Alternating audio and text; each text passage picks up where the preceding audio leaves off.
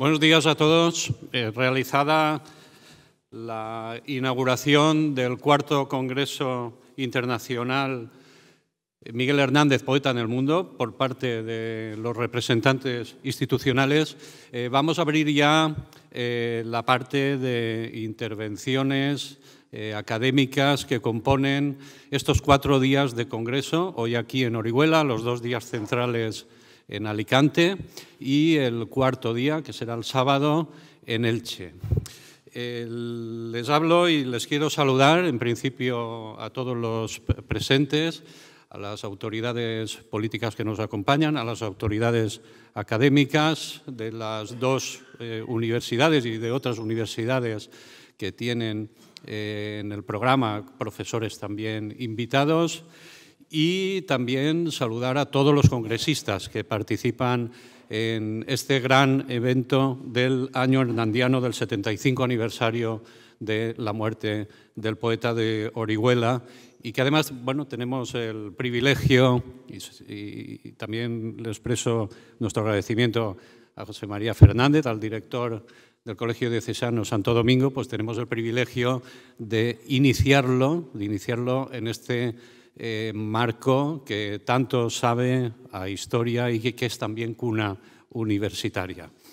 Les hablo en nombre del comité organizador y simplemente les quería decir que en estos 4 días vamos a consumar un trabajo mucho más largo.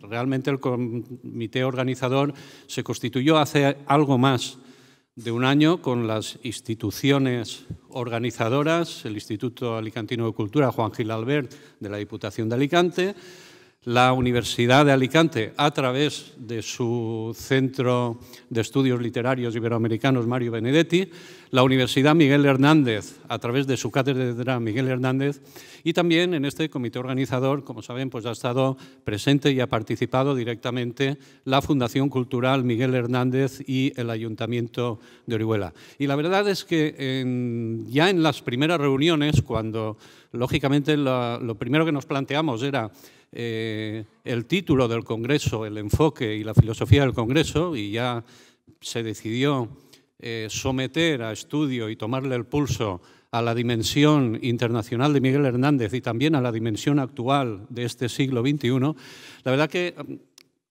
a renglón seguido, por decirlo de algún modo, pues bueno, lo que nos planteamos era la persona, pensar en la persona que podía presidir este cuarto congreso.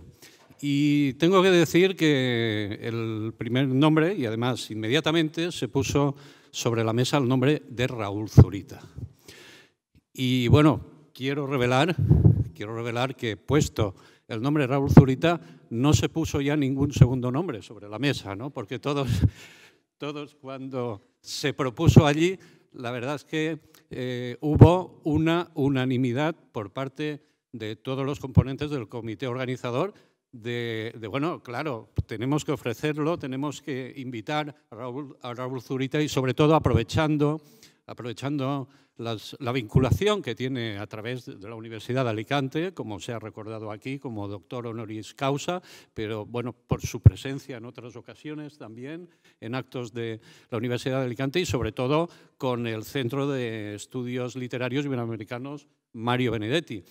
Y a partir de ahí, como hubo unanimidad, pues se iniciaron desde el propio Centro Mario Benedetti las gestiones, el contacto con Raúl Zurita y, por otra parte, pues tengo que revelar también que la respuesta del poeta chileno que hoy nos acompaña, pues fue inmediata, ¿no? Y además con esas bellas palabras que no nos hemos resistido, bueno, a dejar en un expediente y que hemos querido incluso reproducir en este folleto del programa del cuarto centenario, ¿no?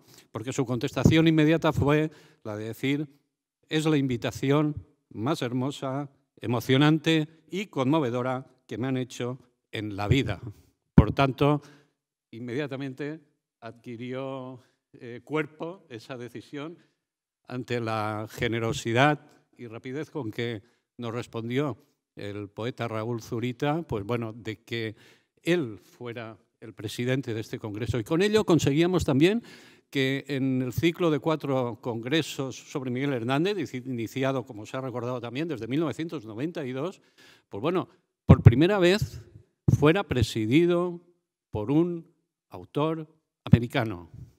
Esta es también la novedad que tenemos con nuestro presidente. Por tanto, en nombre del comité organizador, yo quiero pues agradecerle públicamente aquí, en este marco, a Raúl Zurita, esa generosidad y esa aceptación a presidir, por una parte, a presidir el Congreso y estar aquí compartiendo este evento, pero por otra parte también a una segunda aceptación, que es la de pronunciar la conferencia inaugural que vamos a oír y a escuchar muy atentamente dentro de unos momentos. Y hemos pensado que para presentarle, pues qué mejor que la persona que hoy dirige actualmente el Centro de Estudios Literarios Iberoamericanos Mario Benedetti, la profesora de la Universidad de Alicante,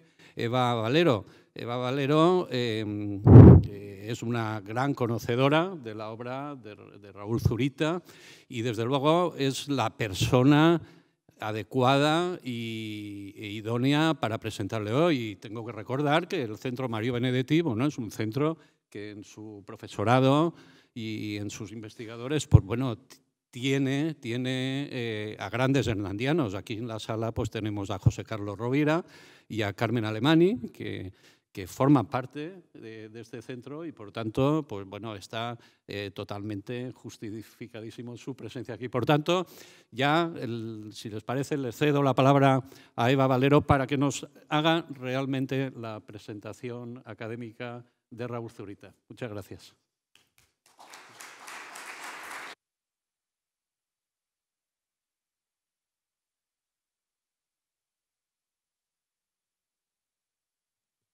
Muy buenos días, querido excelentísimo alcalde, vicerrectores, autoridades, queridos congresistas, compañeros de la universidad, amigas y amigos. Yo iba a comenzar mi intervención precisamente por esa respuesta que nos dio Raúl Zurita cuando le invitamos, porque en aquellas primeras reuniones, desde luego, fue, me parece que un acicate muy importante para el comité organizador, que entonces empezaba a dar los primeros pasos para que este día sea realidad.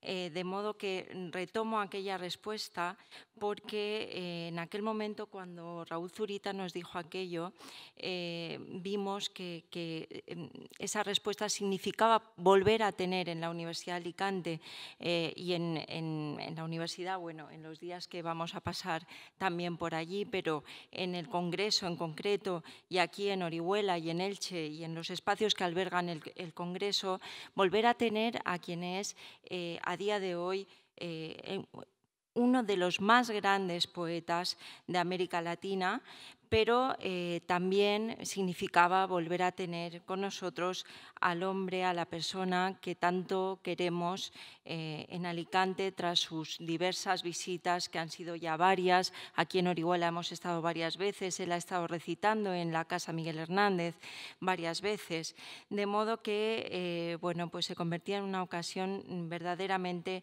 especial. Por todo ello, presentarle en el día de hoy es mucho más que aquello que reiteramos cuando hacemos la presentación de alguien de la talla intelectual de Raúl Zurita. Quiero decir, es mucho más que un grandísimo honor. Para mí es una inmensísima emoción.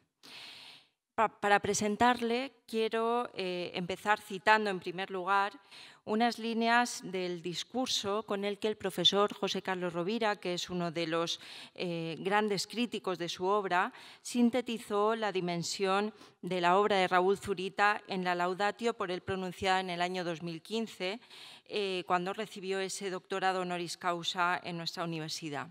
Dijo José Carlos Rovira: Zurita significa un lenguaje nuevo y difícil en la poesía chilena y latinoamericana, en la poesía escrita en castellano a ambos lados del Atlántico, acostumbrada desde siempre a lecciones vigentes de gran literatura. Muy pocos vieron que detrás de aquellas referencias había un poeta que se estaba jugando la vida y la poesía al azar más difícil de la palabra, buscando construir una alegoría del vivir en la que lo complejo venía determinado por la historia, el amor y las naturalezas, en una consistencia que iba a ser duradera y variante hasta nuestros días. Esta dimensión, también trazada por el profesor Rovira en estas líneas, surge de toda la trayectoria de una vida entera dedicada a la poesía, una obra en progreso, efectivamente, compuesta por libros que trazan temas principales como son la gran naturaleza chilena, que aparece con una potencia absoluta en la obra de Zurita, la memoria histórica, por supuesto, la intimidad, la biografía personal, la metaforización de la historia. Por ser tantos títulos y por no cansarles porque tenemos ganas ya de escucharle, voy a recordar solo algunos de los más importantes, de los principales que jalonan esa trayectoria. Purgatorio, del año 79, Anteparaíso, del 82, El paraíso está vacío, del 84, el inolvidable Canto a su amor desaparecido, del 85, El amor de Chile, del 87, el gran poemario que significa un cambio de ciclo en su obra, que es La vida nueva, del año 94, el bellísimo Canto de los ríos que se aman, del 97, El día más blanco, del 99, los ensayos impresionantes sobre el amor, el sufrimiento y el nuevo milenio, del 2000, los tan conocidos poemas militantes, también del 2000, INRI, del 2003, los poemas muertos, ensayos y los países muertos, poemas, 2006, Las ciudades de agua, 2007, y luego una serie de libros que son anticipos del gran volumen titulado Zurita, de 2011, que son más de 700 páginas de poesía que nos entregan a quien es o significa una de las grandes voces de comienzos de este siglo. Tras la publicación de ese volumen Zurita en Chile, en México y en España, el libro tuvo un reconocimiento y una importantísima valoración crítica en la que estamos ahora mismo también los investigadores inmersos. Y a ese libro le han seguido después toda una serie también de antologías más, toda una obra que está traducida a varios idiomas. Bien, esta dilatada trayectoria le ha valido la obtención de muy prestigiosos premios y distinciones, también son muchos y por tanto solo me refiero a los que considero más importantes, desde la prestigiosa beca Guggenheim del 84 al Premio Nacional de Literatura de Chile de 2000, antes ya han sido citados, el Premio de la Crítica de Chile por el libro Zurita en 2012 o los más recientes, el tan prestigioso Premio Iberoamericano de Poesía Pablo Neruda en 2016 y un nuevo premio muy reciente de hace unos pocos meses, que es el Premio José Donoso de las Letras 2017, por tanto, que bueno, hoy tenemos la ocasión aquí de felicitarte, querido Raúl, por ese premio tan prestigioso también en América Latina.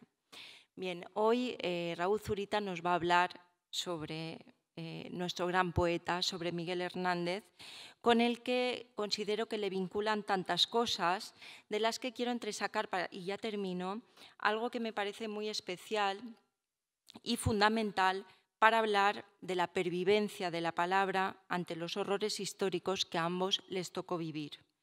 En la madrugada del 11 de septiembre del 73, en Valparaíso, día del golpe militar en Chile, Zurita fue detenido cuando se dirigía a su universidad, donde estudiaba ingeniería, la Universidad Técnica Federico Santa María, y encarcelado en la bodega del carguero Maipo.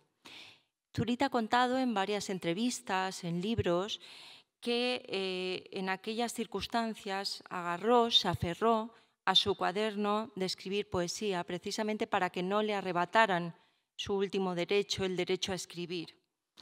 Miguel Hernández, todos lo sabemos, en la cárcel continuó escribiendo hasta lo último que escribió en papel higiénico, los inolvidables y conmovedores cuentos para Manolillo. Y en este sentido, cuando estaba preparando esta presentación, recordé el final del poema Vientos del Pueblo, donde Miguel Hernández escribió que siempre hay ruiseñores que cantan encima de los fusiles y en medio de las batallas. Bien, desde el comité organizador, repito, como ha dicho José Fernández, queremos expresarte, querido Raúl, nuestro más profundo agradecimiento por estar hoy aquí en tu Orihuela tan querida. Desde que hemos entrado en Orihuela, a Raúl le impresiona mucho este lugar, estas montañas, estos peñascos, esa casa de Miguel Hernández. Y bueno, queremos expresarte todo ese agradecimiento y esta parte de ti que nos entregas hoy en esta conferencia, que después de muchas cavilaciones decidiste titular, antes ya ha sido dicho, Donde el amor culmina, reflexiones en torno a Miguel Hernández. Muchas gracias, Raúl. Y cuando...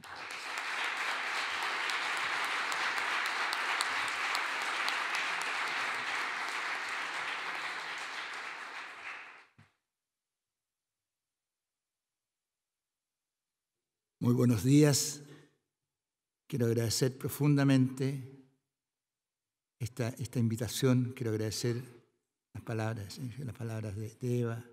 Quiero agradecer al Instituto Alicantino de Cultura Juan Ginés Albert, a la Universidad Miguel Hernández, a la Universidad de Alicante, a los ayuntamientos de Elche y Orihuela, a la Fundación Cultural Miguel Hernández, por la realización, y a todos los organizadores de este encuentro, de este congreso que nos convoca. Y agradecer muy emocionadamente, con el gran honor que me han hecho de invitarme a presidir este congreso, que realmente me emocionó, tal como lo dije, me emocionó porque mis hijos se saben los poemas de Miguel Hernández de memoria. Ellos vivimos en Chile, como le consta a José Carlos Rovira, que lo escuchó, mis hijos recitan a Miguel Hernández. Entonces, una figura que ha calado de esa forma en lo más profundo del pueblo, del corazón de América Latina, en el corazón, por supuesto, de España, en el corazón del castellano, me emocionó profundamente que me hubiesen invitado.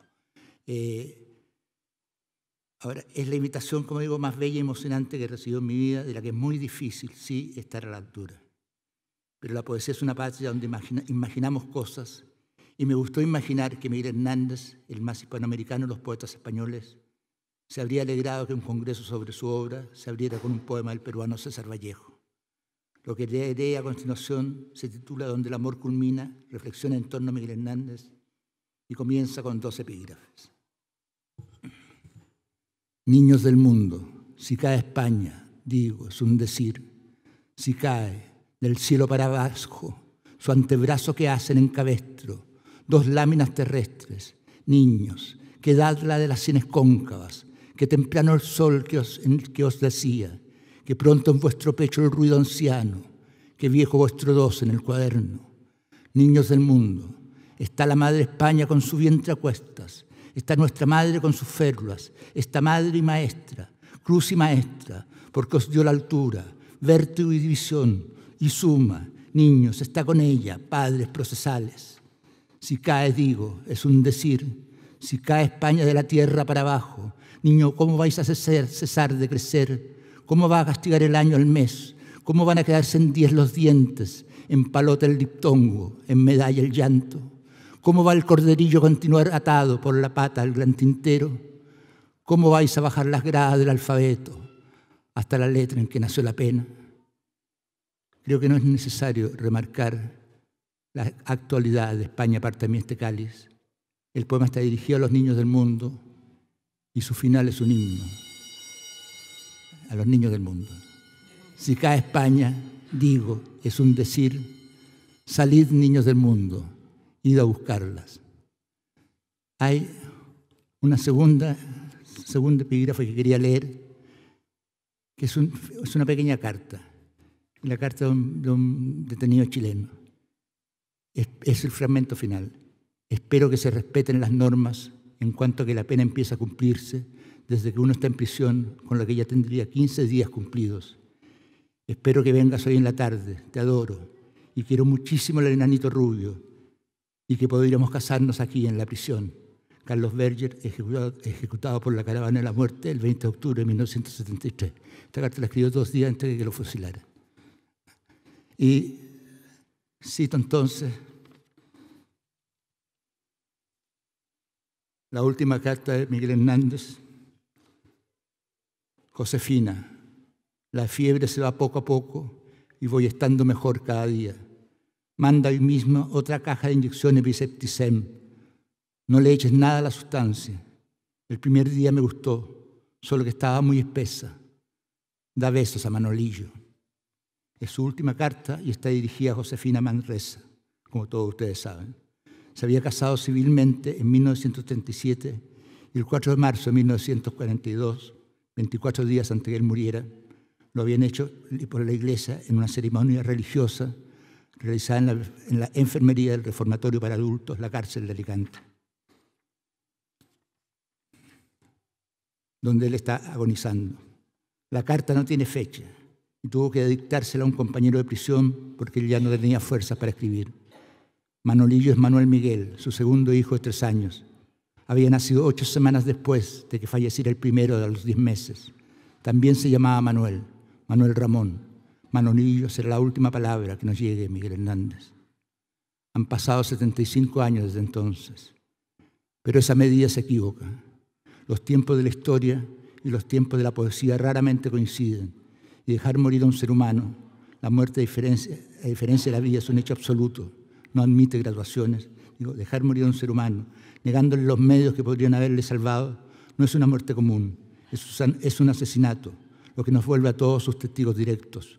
Porque no se mata a un hombre una sola vez, se lo mata infinitas veces, se lo asesina para siempre, en cada instante y en cada lugar de la tierra. Son 75 años y a la vez es este mismo instante, es Orihuela y al mismo tiempo son cientos de ciudades donde su muerte se encuentra con los ojos del que lo está leyendo.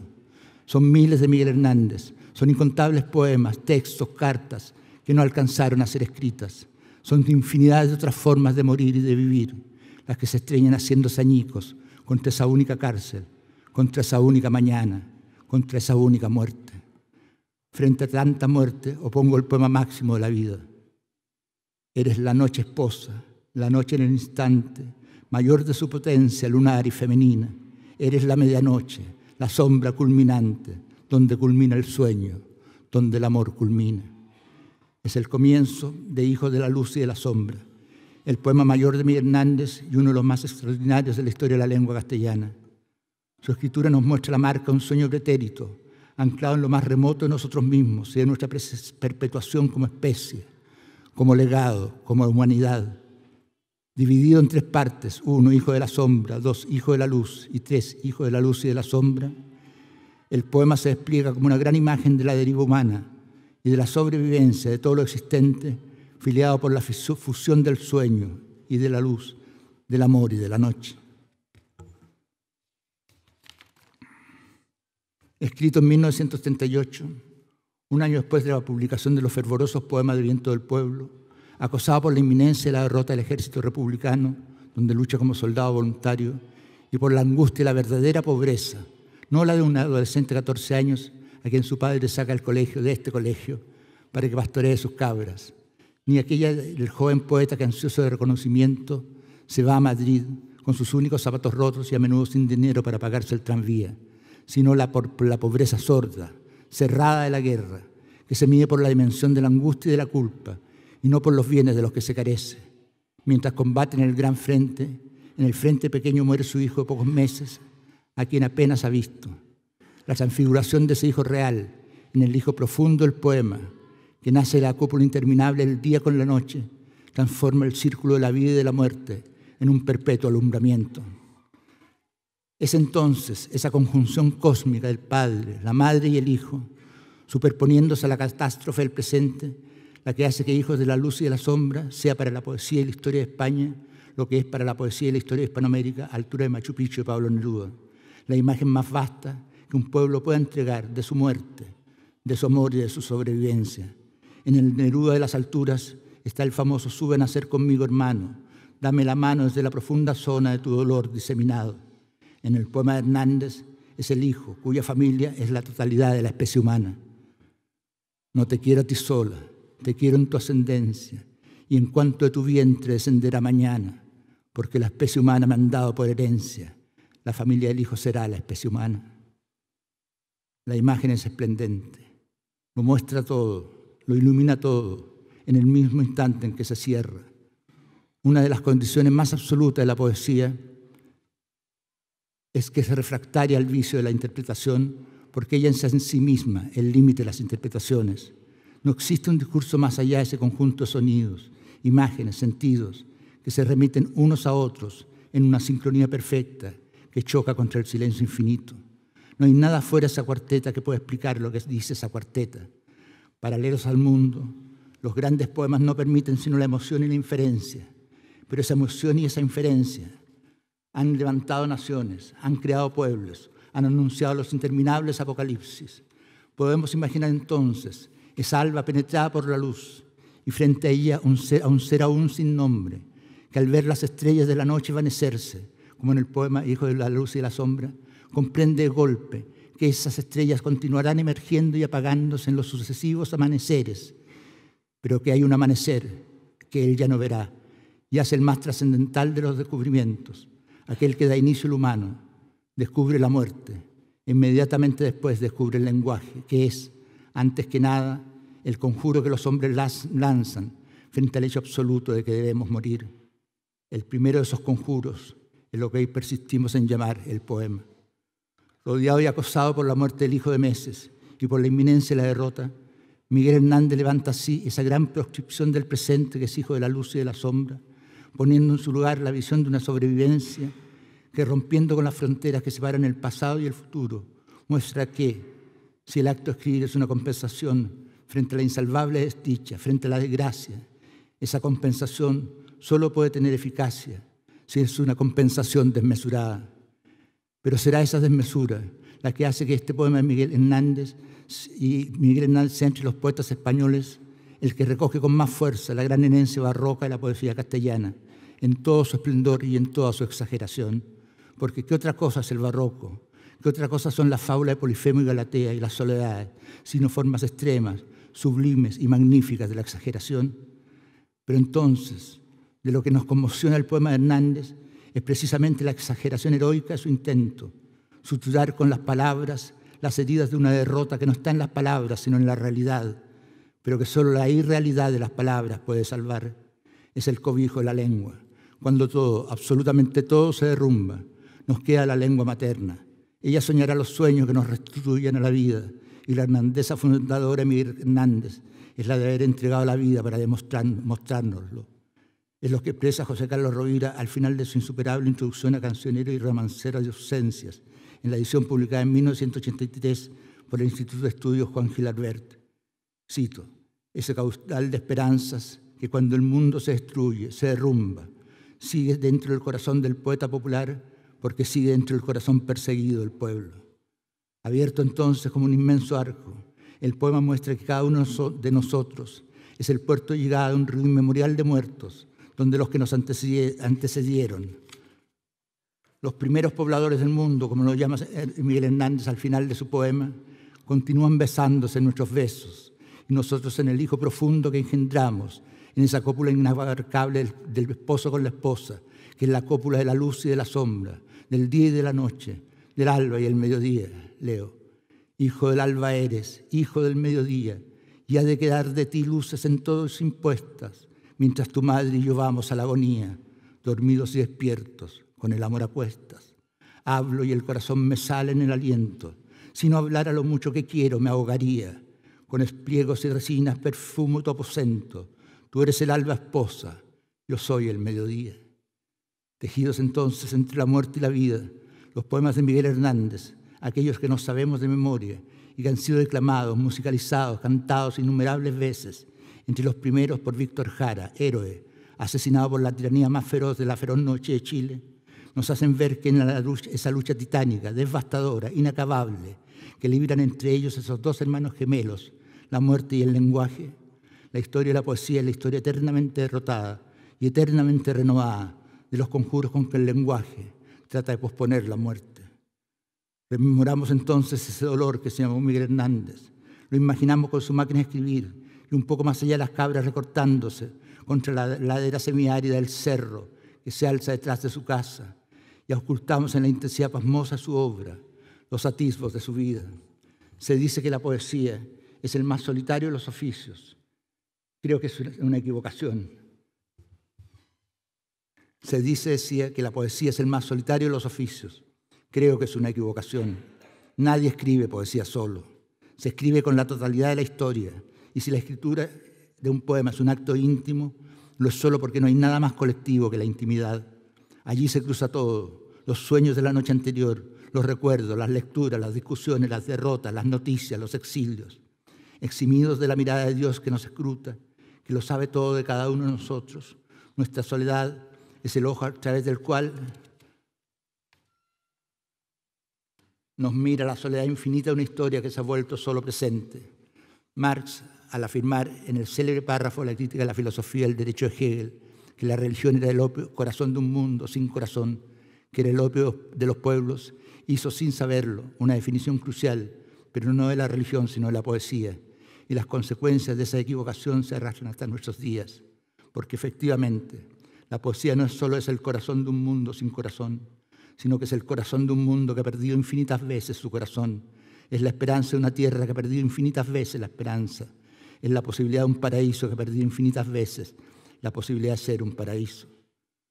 Lo que pareciera querer recordarnos entonces las torrenciales cuartetas de Hijos de la Luz y de la Sombra es que si ellas nos conmueven, quiero decir que si el mayor y más trascendental alegato de un pueblo ensangrentado por la guerra y el fascismo, el pueblo español, ha hecho contra la muerte y el fascismo, nos conmueve, si eso nos conmueve, es porque lo primero que esas cuartetas nos señalan es que más allá de la luz y de la sombra, hemos nacido de la muerte y del lenguaje. En el corto plazo de su vida, Miguel Hernández perdió su corazón, perdió su esperanza, perdió su paraíso, solo para que entreviésemos, aunque fuese por un segundo, la verdadera dimensión que tiene la pérdida del hijo y la magnitud que significa su renacimiento en la desesperada esperanza del poema. Porque hay otro final. Está en la carta a la que nos referíamos en el epígrafe del comienzo, donde ese hijo profundo, en el cual se besan nuestros muertos, que refiere el poema, tiene un nombre, Manolillo. Es Manuel Miguel, decía, su segundo hijo. Manolillo será la última palabra que nos llegue a Miguel Hernández, e inmediatamente después de dictarla, todo lo que escribió en su vida, y con ello las alucinadas cuartetas de Hijos de la Luz y de la Sombra, se estrellan, haciéndose añicos contra lo insondable, para quedar solo la silueta de un joven pastor de Orihuela, recortándose contra el fondo fantasmal de un paisaje que poco a poco se va transformando en cenizas. Los datos que tenemos de un ser humano no son su vida, y será la emoción, el amor o la piedad de unos personajes difusos e improbables, unos personajes que estarán o que no estarán, quienes le otorgarán o no le otorgarán a la desnudez unívoca de los hechos, el espesor, la tragedia o la virtud que los hechos en sí mismos jamás tienen.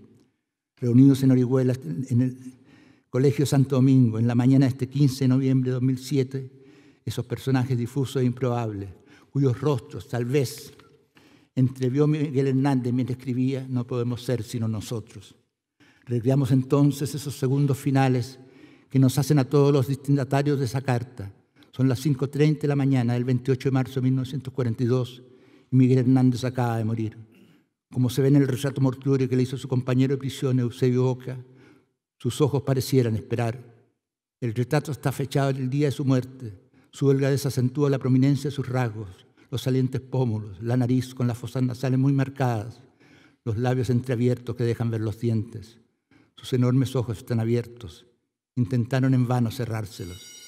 Ese retrato es la última noticia de su muerte. No habrá otra. Horas más tarde, los prisioneros cruzarán el patio del reformatorio para adultos de Alicante, cargando en sus hombros el féretro, para que se lo entreguen a Josefina, que espera afuera. Haberse casado con ella por la iglesia fue la única concesión que le ha hecho a sus enemigos, pero lo hizo para que ella y su hijo no quedaran desamparados. Había rechazado las presiones cada vez más apremiantes para que reniegue y se convierta del jesuita Vendrell y del obispo Luis Almarcha, el antiguo canónigo de Orihuela, que solo 8 años antes había contribuido en parte al pago de la publicación de Perito en Lunas. Josefina había visitado al poeta el día anterior a su muerte y no ha llevado a Manolillo porque no quería que el niño viera a su padre en ese estado. Casi 40 años después, en recuerdo de la viuda de Miguel Hernández, ella contará esos momentos y su testimonio será uno de los documentos más sobrecogedores que la desolación de un tiempo arrasado puede exhibirnos. Es incapaz de escuchar la noticia de su muerte. Dice ella, esta vez no me llevé al niño y me preguntó por él. Con lágrimas que caían por sus mejillas me dijo varias veces, te lo tenías que haber traído, te lo tenías que haber traído. Tenía la ronquera de la muerte. Volví a visitarla al día siguiente y al poner la bolsa con su comida en la taquilla, me la rechazaron mirándome a los ojos. Yo me fui sin preguntar nada. No tenía valor de que me aseguraran su muerte. Cierra la cita. No existe más resurrección que la resurrección en la lengua materna. En ella los infinitos sonidos del canto general que ejecutan los vivos son la reinterpretación permanente, segundo a segundo, de los infinitos sonidos que nos va dejando el canto general de los muertos. La música de un idioma es eso, y esa música lo cubre y lo integra todo. Josefina, la madre, la esposa, que en Hijo de la Luz y de la Sombra tiene todos los nombres de la noche, no puede escuchar que le digan que está muerto. Sabe que está muerto, pero no puedo escucharlo. Y ese solo detalle transforma la muerte casi anónima de un poeta prisionero en una cárcel de la España franquista, en la primera revelación de su inmortalidad. No quiere escuchar la ratificación de lo que sabe, porque en esos pocos segundos extras que le da el silencio, la vida será infinita. Suspendida por unos instantes del lenguaje, la muerte deja de existir para que quede solo el paisaje sin límites de la vida. En esos instantes, ella nacerá de nuevo, abrazará su amor, escuchará su voz en la eternidad de sus palabras, y solo cuando vuelva a morir podrá escuchar que su amor se ha muerto. Pero estamos en los límites de lo expresable, y la amalgama de sílabas y cuartetas del poema nos muestra los sonidos de una lengua que en un tiempo de horror y muerte, la Guerra Civil Española, como en una paradoja sangrienta, nos entrega la versión más poderosa que un poeta español nos haya mostrado desde el amor constante más allá de la muerte de Quevedo, de la sobrevivencia en el amor. Solo al amparo de una lengua podemos percibir el torrente de la eternidad. Escribir serán ceniza, más tendrán sentido. Polvo serán, más polvo enamorado. Pero también solo el cobijo de las palabras. La muerte se hace muerte y el dolor se hace dolor. Pero el dolor nos salva. El dolor no le quita un gramo de dolor al dolor. Y aquí la dudosa autoridad de esa sentencia con que Pilato le responde a Caifás, lo escrito, escrito está, le da esa carta final, a esas briznas de palabras comunes, con peticiones de sobrevivencia, la grandiosa monumentalidad de lo inexorable. Leer es siempre una corroboración a destiempo. No podemos modificar una sílaba de lo que está consignado en esa carta. No podemos hacer nada para aliviar la ronquera de la voz que agoniza, con que fue dictada. Y nuestra emoción es una emoción inservible, es una emoción ad honorem. Vemos la impresionante cronología de los poemas que nos llevaron a esas líneas finales y vislumbramos en un segundo que, hijos de la luz y de la sombra, que cada una de sus palabras, que cada línea de sus versos era el vendaje con que un cuerpo herido, acosado, expoliado, intentó detener la hemorragia para sobrevivir unos instantes más y alcanzar a besar a Manolillo, el nuevo hijo que amaría. No alcanzó a hacerlo y el reclamo a Josefina en su última visita, te lo tenías que haber traído, te lo tenías que haber traído, tiene la misma dolorosa desazón que tiene el Padre, Padre, ¿por qué me has abandonado?, en los Evangelios. Dibujado en el fondo de sus lectores, Miguel Hernández agoniza, vuelve a dictarle a un compañero de prisión su última carta, vuelve a decirle que está mejor cada día, pide de nuevo la caja de inyecciones. Nuevamente no alcanzaremos a dárselas. Constatamos entonces el diminutivo de su hijo, Manolillo, cerrando esas precarias líneas, da besos a Manolillo y comprendemos que no podemos ir más allá, porque él, es decir, esa sombra que se llamó Miguel Hernández y que en 8 años llegó a ser uno de los más grandes poetas de España, ha regresado a la verdadera infancia, a la patria de su lengua materna, que es a donde se van los poetas muertos. Pero aquí el que escribe se detiene porque le es imposible evitar un sentimentalismo. Miguel Hernández murió a los 31 años, a la misma edad en que murió mi padre, por lo que todos los hombres que mueren a los 31 años, no a los 30 ni a los 32, sino a los 31, tienen para mí algo conmovedor. Me doy cuenta que ya en los 67, más que les doblo la edad, y es como si fueran niños que se me han muerto. Vuelvo a los poemas. Rehenes de un tiempo que ha condenado a la poesía a ser la nueva Casandra de este mundo, a saberlo todo y a predecirlo todo, pero sin que nadie la escuche. Vislumbramos que, desde sus primeros poemas escritos entre las bóñigas de las cabras y la inmensidad del cielo de Orihuela, la poesía fue el anticipo del niño que Miguel Hernández buscó amorosamente, con infinita ternura, en los últimos instantes de su vida. Y lo buscó sin saber, como nosotros lo sabemos ahora, que esa búsqueda era también una metáfora, la de millones de seres humanos que caídos, víctimas de todas las violencias, mueren con los nombres de sus manonillos pegados en sus labios. Prisioneros así, no de una cárcel, sino de todas las cárceles. Miguel Hernández dicta acá esa última carta y nos reprocha, como le reprochó a Rafael Alberti, que no estamos en el frente, que hablaremos solo de poemas y que por eso tal vez no hemos entendido lo suficiente, que no hemos entendido quizás que la poesía solo cuenta si es un pretexto para la bondad. Decía al comienzo que no se asesina a un ser humano una sola vez, se lo asesinan todos los sacrificados de la tierra, en toda la humanidad, en todos los duelos. Son millones de pastores muertos, son millones y millones de atardeceres asesinados, son millones y millones de cielos de Orihuela los que se derrumban, son inacabables rebaños de cabras enloquecidas arrojándose en el precipicio.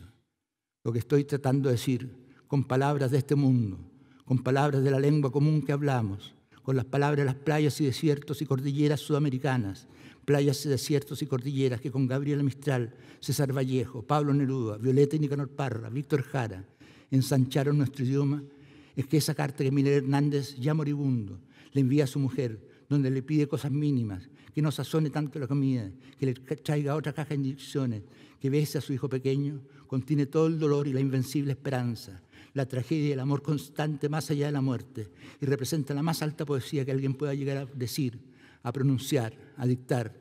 Son las palabras finales de un ser que será solo su cuerpo, solo su desnudez, solo su verdad. Hijos entonces de la muerte y del lenguaje, imaginamos las millares de víctimas que sucumben diariamente, llamando a seres que no vendrán y que escriben sin escribirle cartas a quienes aman, a sus hijos, a sus novias, a sus madres. Y entendemos que toda la obra de Miguel Hernández, desde los incipientes versos juveniles que publica en diarios de la región y la certeza precoz de su primer libro, Perito en Lunas, hasta la grandiosidad elegíaca de cancionero y romancero de ausencias, pasando por cumbre de la poesía de todos los tiempos, como la elegía Ramón Sigé, Vientos del pueblo, Nana de la cebolla, o Hijos de la luz y de la sombra. Todo lo que escribió, absolutamente todo, no le sino el ruego para que Manolillo, su segundo hijo, no muera como murió el primero, para que sobreviva, y junto a él sobreviva la lengua materna en la que fue nombrado. Con el amor a cuestas, dormidos y despiertos, seguiremos besándonos en el hijo profundo. Besándonos tú y yo se besan nuestros muertos, se besan los primeros pobladores del mundo. Y lo continúa pidiendo en su gran poesía, por nuestra lengua y por todas las lenguas que nombran a los hijos de esta tierra injusta, maravillosa y miserable, donde aún culmina nuestro sueño, donde aún el amor culmina. Gracias.